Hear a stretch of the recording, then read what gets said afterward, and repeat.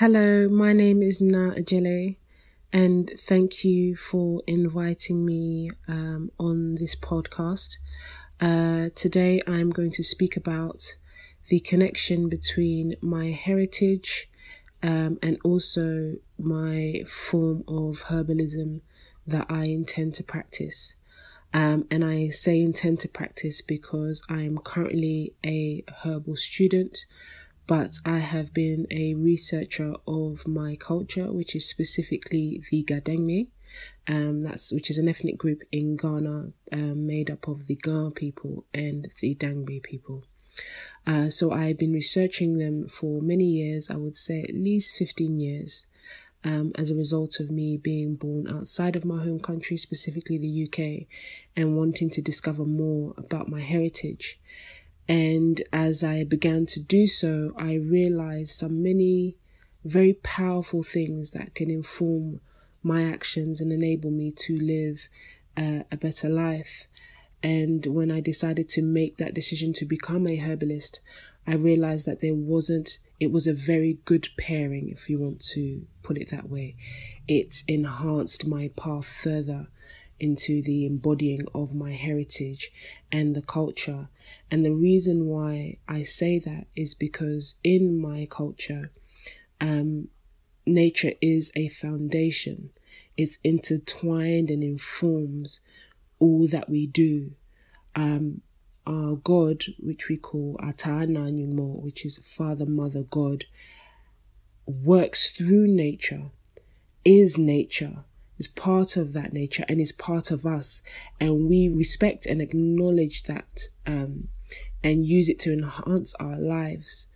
So some of the examples of how it's used is, for example, if we take a vow of silence, we know this when somebody puts a leaf in their mouth.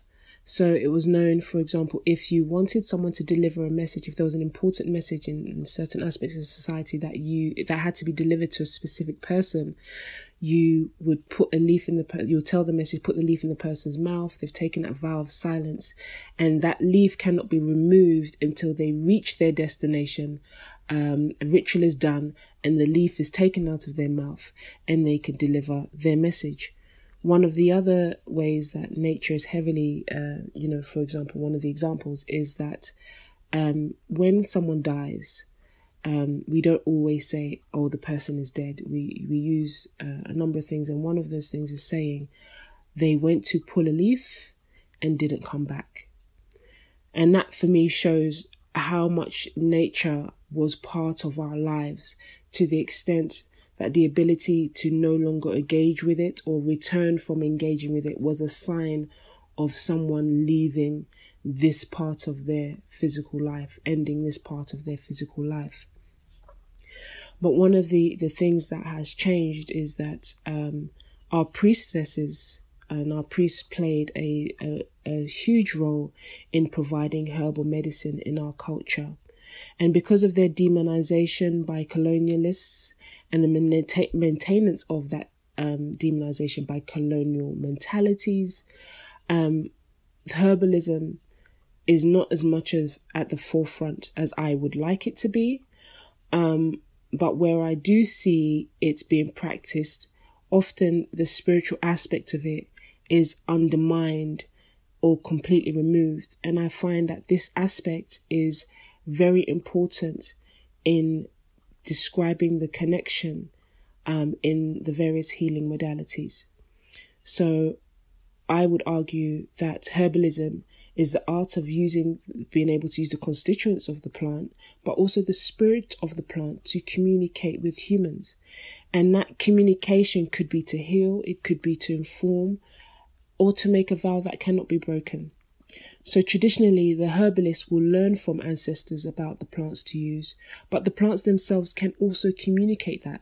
So it's not uncommon to hear of stories of people who've dreamt of a particular medicine, or would simply find, like, you might see someone who has an illness that you've never seen or heard of before, or you're unsure, and you would go to the forest. People will go to the forest and walk communicate with the plants, and the plants will tell them, use me in this way. And they'll come back with the exact medicine needed to deal with that illness.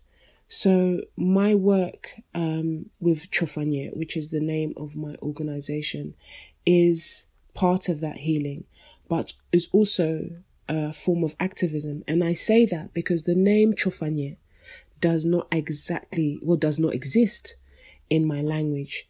And by that, I mean, the word for herbalist is Tsofanye. And Tsofanye is literally medicine owner, but Che could also mean father. So it's that view of ownership between that, the father being synonymous with ownership, or the male aspect being synonymous with ownership. And because of my culture always talking about balance, I decided to create a new term, and I didn't feel I was doing anything wrong because of how my culture speaks of feminine and male energy.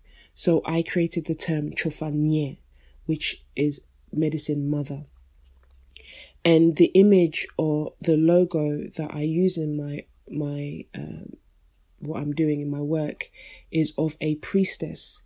And what I'm doing here is I am challenging the colonial mindsets that limit our culture to a set of random actions, or actions purely for entertainment, actions that lack understanding.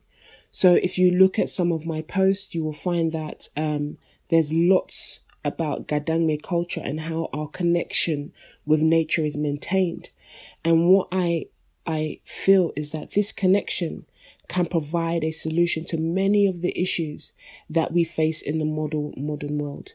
It can provide ideas of how we can tackle specific problems, but it's also to encourage my fellow GaDangme people, my fellow Africans, my fellow indigenous people, or people whose culture has been historically demonized, some inspiration in the sense that showcasing our heritage, showcasing our culture, and highlighting the amazing things that our culture has to offer, specifically as solutions to many of our modern issues and, modern dramas, if you want to put it that way, but also in terms of the mindsets that we have that can define progression by the extent to which we can damage our environment.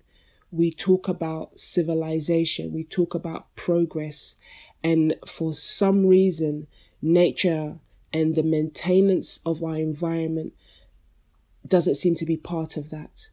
And I feel like many of our indigenous cultures understand that nature is integral to our existence, and therefore we cannot define civilization. We cannot consider ourselves civilized and progressive if our very home is damaged in the fight for that progression, that so-called progression, that so-called civilization.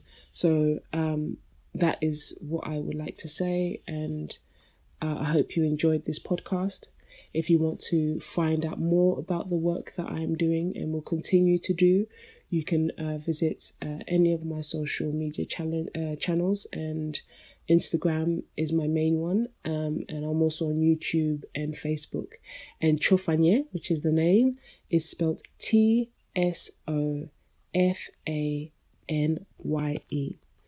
Thank you very much for listening.